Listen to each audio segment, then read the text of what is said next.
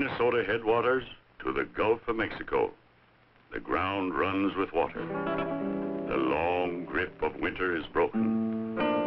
But north, far north of here, a colder, slower spring comes to the northern wilderness, to the source of the river, Lake Itasca. And here, with the Minnesota spring, a story begins, which traces the mighty course of the Mississippi itself.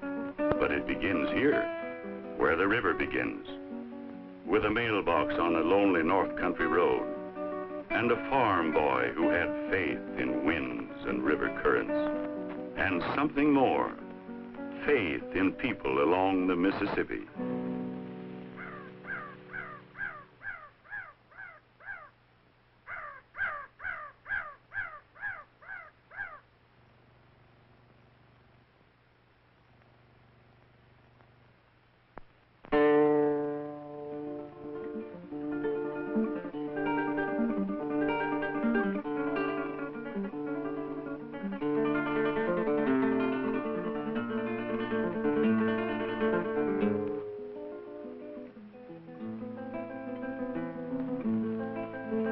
He'd wanted to go down the big river himself, but instead, all through the long winter evenings, he'd carved a small boat.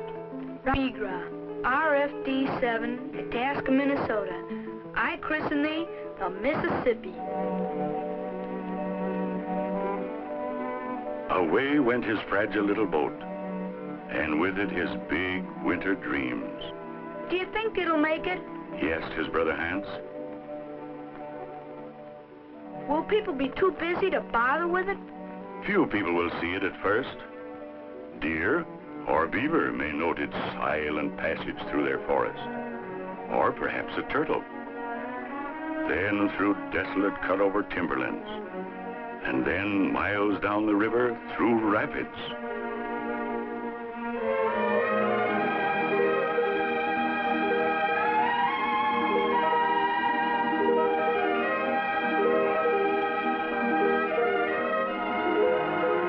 Long way to go, twisting and turning, then flowing south, south down the great river valley, the American heartland.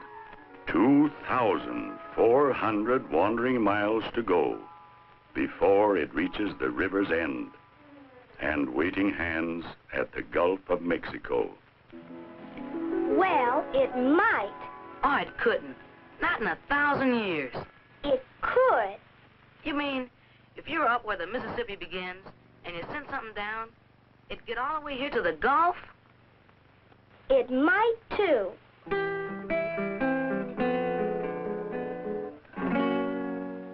But now it rests in a Minnesota thicket. Who knows who might help it on its way?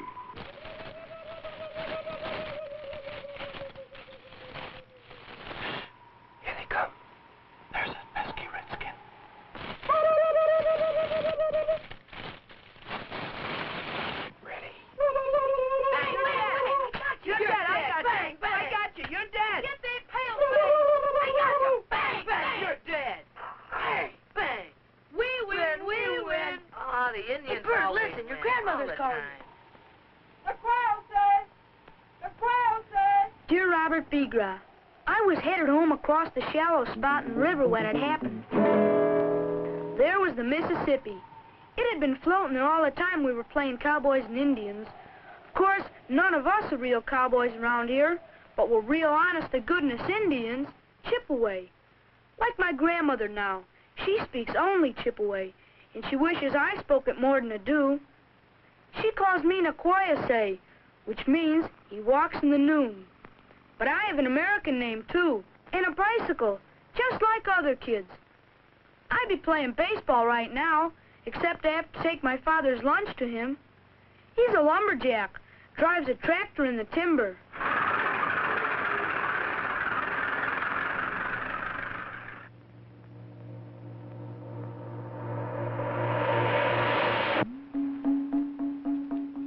Saturday afternoon's our day to go to town.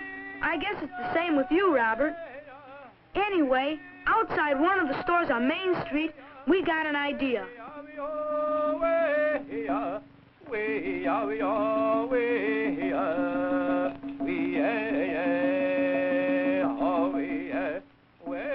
Well, Robert, we added something new to your boat, a totem pole to guide it safely on its way. And so, bobbing its thanks upon every wave, the Mississippi leaves its Chippewa friends, and after days or weeks, leaves the North Country wilderness. Now, strange new sights.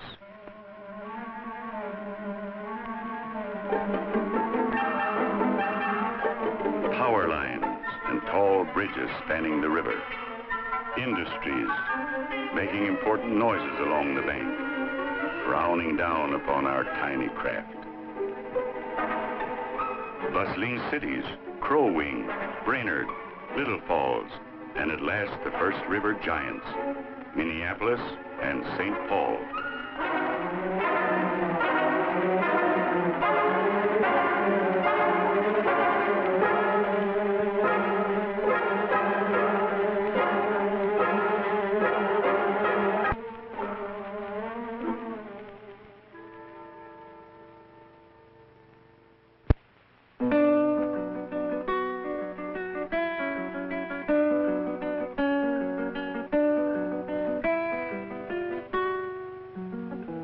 Dear Robert Beagraw, guess where your little boat is now?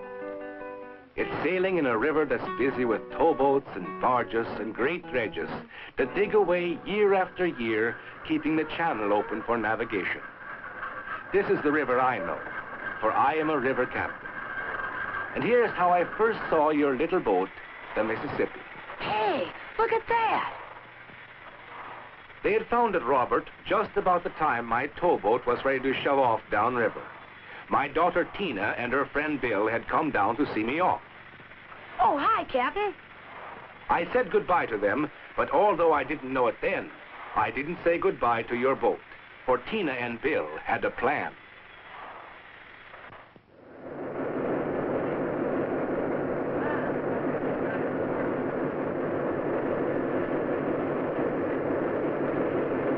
All right, cast off.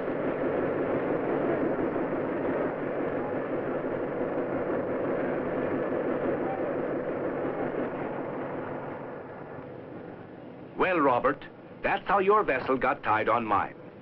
Anyway, you're welcome to tag along with us down to St. Louis, down one of the richest river valleys in the world.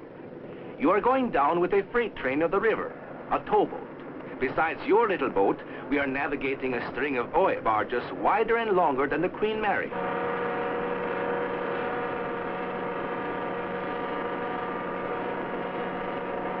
Our first stop, by the way, will be La Crosse, Wisconsin.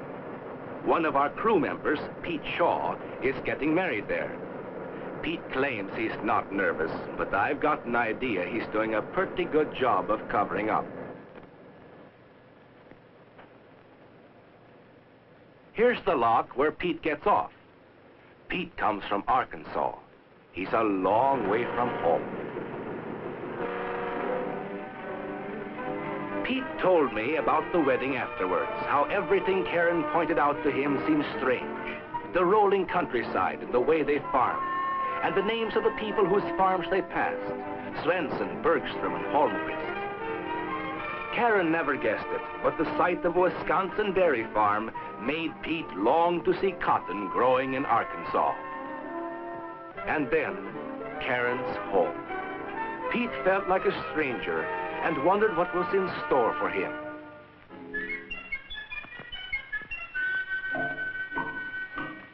There hadn't been many people at the wedding, he told me. Guess he figured people just weren't very friendly in that part of the country.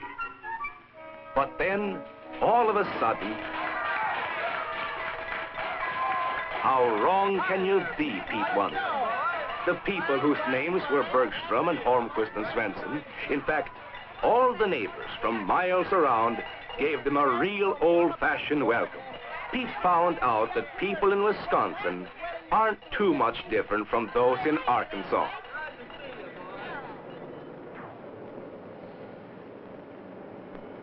But later that night, somewhere down the river from La Crosse, there was a floating, uprooted tree. And the line to your boat snapped. Towboat astern! Then another towboat looming out of the darkness. And that, Robert, was the last we saw of your little boat. Boy, that water's cold today. It's colder than this last year. No, it wasn't. Was too. Hey, what's that out there? Looks like a boat or something. What is it, Hans?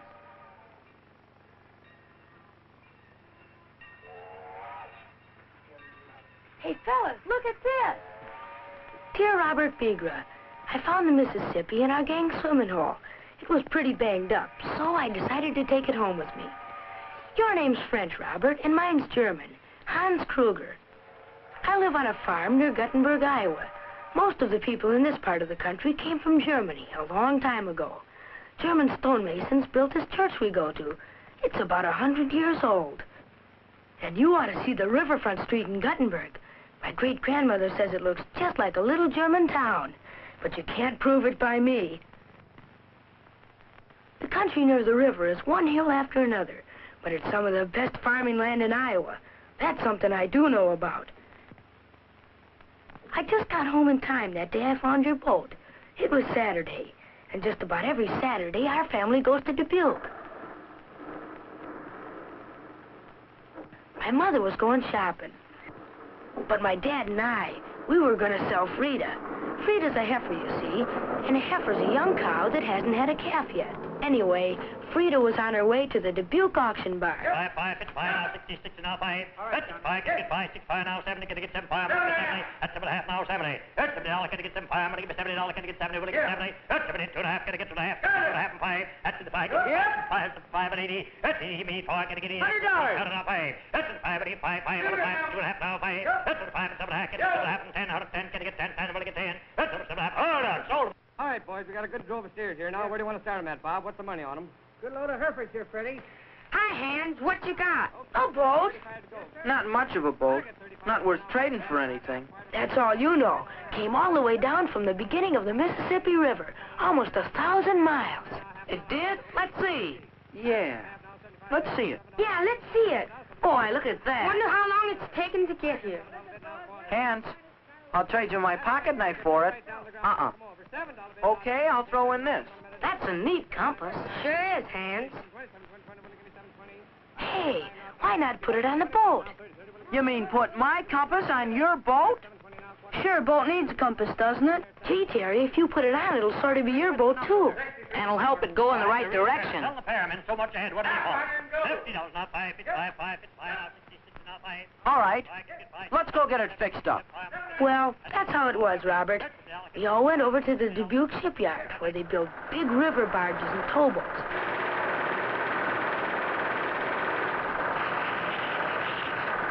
Going through the yard...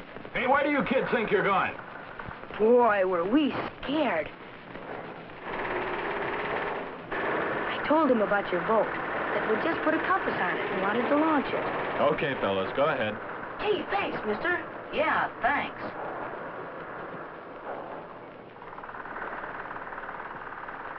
I wonder where it'll go now. It has come from the Minnesota headwaters to St. Paul. From St. Paul to La Crosse, Wisconsin River City. From La Crosse to Dubuque on Iowa shores. And at last, St. Louis, largest river city of them all. Nerve center of the modern river, but city of century-old levees. Here, the Mississippi pauses, but not for long. A little girl whose great-grandparents journeyed overland in a covered wagon ties a toy packet in tow. A dime store reminder of the river Tom Sawyer knew. Now, from St. Louis on down, the levied river of small southern towns, of cotton, scorching summer sun, of yearly flood. Hey, what's that down there?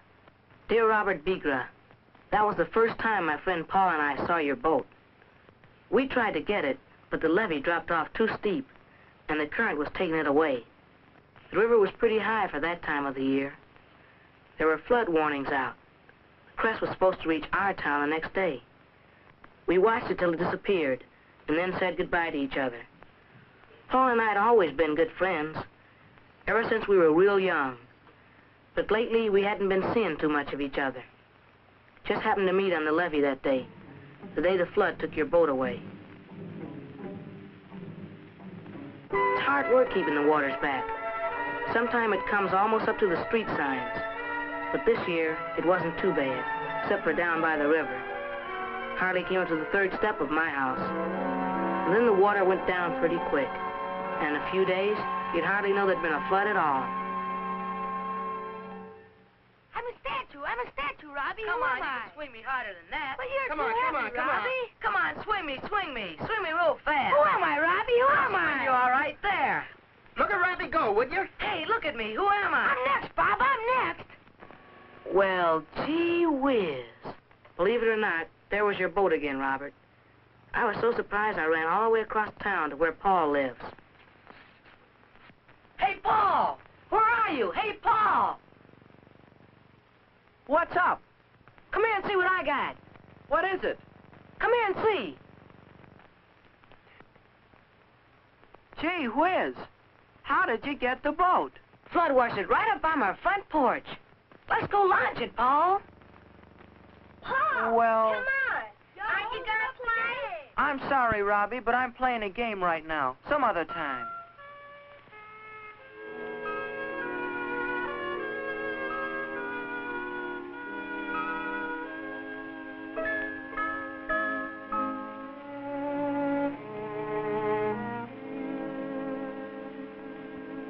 Hey, Robbie! Robbie, wait for me! It was Paul. He'd come to help me after all. And so, Robert Bigra, that's why Paul and I are writing this letter to you. You see, Robert, we thought you'd like to know how your boat sort of brought two old friends back together again. But there will be days when the vast lower river will seem without end.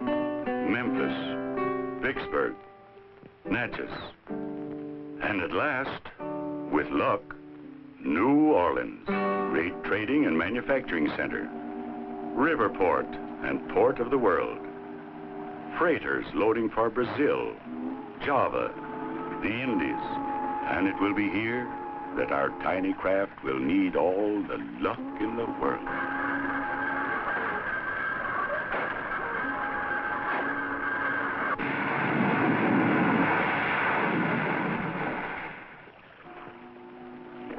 And its luck will hold. Thrown up by a paddle wheel.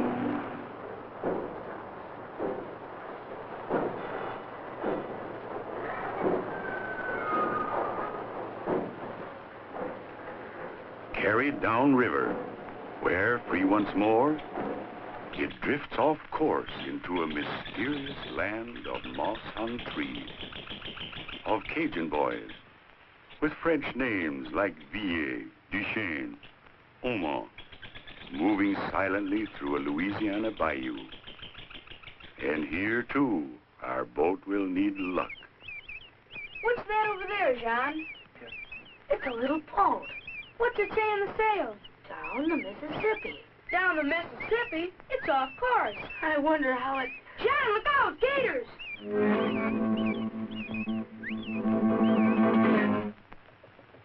And its luck will continue. In a lonely tidal bay, Pretty good cast, Pierre. Best of all, look what we caught. Well, he's way off course. We'll see that he gets back.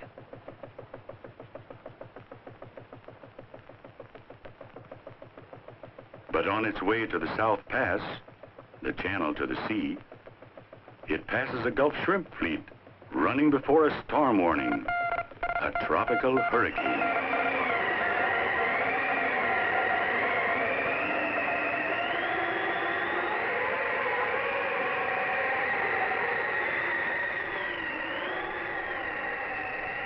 And now it lies landlocked and lost, at land's end.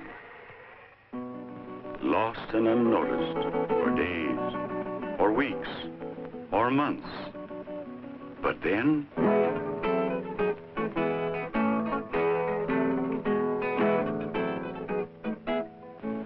Dear Robert Bigra, I just knew it could happen.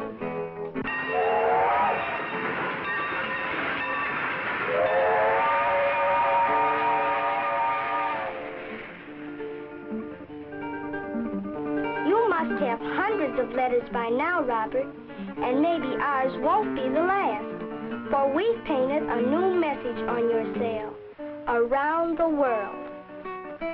From a little boy in Minnesota to people along the Mississippi. And here, at the river's end, to the peoples of the world. Now where is it bound? And who will bring it ashore?